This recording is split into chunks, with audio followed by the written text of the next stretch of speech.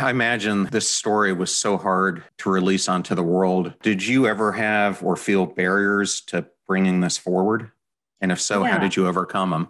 It was a sad medical catastrophe that could happen to anyone. And I think one of the things that's been really extraordinary about this book and has been really uplifting is the amount of people who've reached out to me and said, oh my gosh, I didn't realize my experience was going to be written.